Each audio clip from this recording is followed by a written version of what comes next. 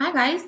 I just wanted to check in for your weekly activity and let you know that you're going to be reading a book this week um, about killer whales. And killer whales are sometimes called orcas. So I want to be able to give you a little bit of information about the book that you're going to read and then give you some tips for the reading time.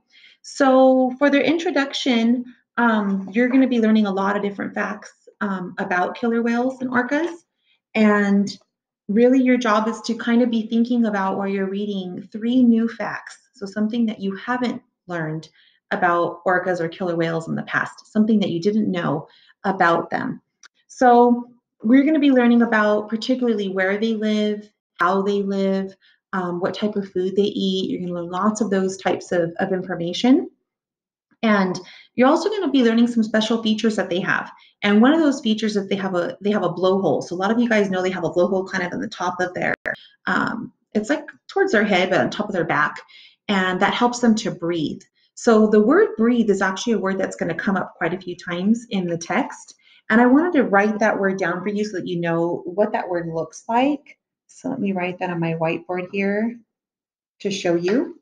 And what I want you to notice about this word breathe is if you look at it closely, there's probably a word in there you might recognize, and that word is the word breath. So the word breath is like when you take a breath, you get some air. And then what I know about this word is I know that sometimes this E on the end acts like a silent E, which is what happens here in this word. And it makes the vowel say its name. So in this case, there are two vowels, that E and the A, which we know is a vowel team. EA together says E.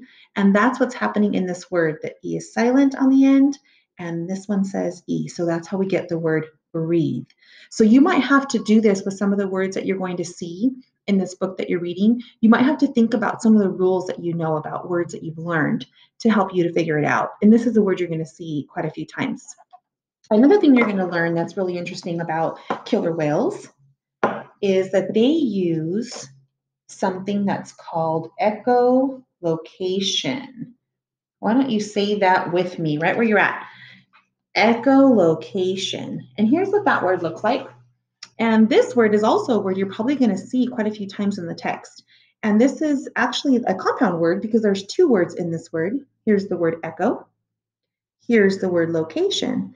Now, another trick that you can use to help figure out words like this that are really long is to do what I just did and break it apart into smaller words. Or I even noticed that there was a word here, like when I look at this part, locate. Locate actually has an E on the end, but I was able to recognize that part as a word that I know. So I can use that to help me to figure out this big word. Some of you also might have noticed the ending here. So, like, I know a word that kind of looks like this word, and maybe you know it too. Let me write it down for you. And there's actually quite a few words I could share with you, but here's one that's coming to my mind. This word is education. So when I know there's another word that has that same part on the end, that's another tip that you can use to help you figure out words that you don't know. You can look for the parts in the word, especially endings, or if it has like a prefix on the beginning, you can take those parts out of the word to help you figure out those words. So echolocation is when there's a sound that the whale makes and it actually bounces off of something else and the sound comes back. So it helps them to be able to communicate with other whales out in the ocean and to be able to even hunt and find food. So you're going to read about that in your text this week. So I wanted to share that word with you as well. So um, the other thing is, I think I have one more tip. It's just I want you to think about those three questions. When you're reading, since I'm not there to help read with you, I want you to continuously ask yourself these three questions. When you get stuck on a word and you try to make sense of that word, I want you to think about, does the word that you picked to read, does it make sense? Does it look right? Meaning if you know you're reading about whales and there's a word that you're putting in there that doesn't really make sense or probably wouldn't go on that page, use the pictures to help you, then try a different word. And then again, does it sound right? So that's does it make sense? Like, would you say it that way? If you were to tell somebody that sentence, would you say it that way? So important tips for you to think about while you're reading is to ask yourself those three questions. Does it look right? Does it sound right? And does it make sense? And if you're still stuck on that word, hopefully there's somebody at home, an older sibling, an adult, a parent, grandparent who might be able to help you out with that word. But do the best that you can. And again, use your pictures around you, use those clues, the parts of the words to be able to help you break it down to figure out those new words. So I want you guys to, we're going to do just one more word together. So let me do this one here. I have some words I wrote down that I wanted to work on with you before you get to your reading. So here's a word that you'll also see in your text.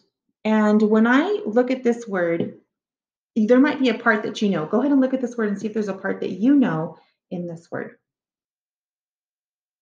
Okay, some of you saw the word any. Some of you saw this word here. Now, if you saw this word and thought this word was were, let's try it with any. So let's put it together. Any were. I don't think that's a word that I've heard of before. So that's the kind of thing I want you to think about is if it doesn't really make sense, go back at it again and try a different word. So this word, what do you think it might be if it's not were? Yes, this word is where. Now let's put that together. Anywhere. That's a word that I know. So you try those types of things too to help you out. I'll be trying to give you tips each week for the reading part at home. You're going to notice that on the PowerSchool Learning page, there is a read aloud. There's a video of me reading the entire book aloud in case you need that support, or if you can go back after and look up the words that were difficult for you. But I really want you to try reading it on your own first.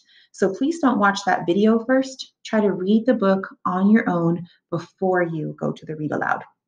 So again, you are reading to learn 3 new facts. I shared a couple of them in this video with you, but I want you to try to find 3 different facts that you didn't know about killer whales and see if you can find the answer to why they call them wolves of the sea. You're going to be able to answer that too. So good luck. Have fun reading.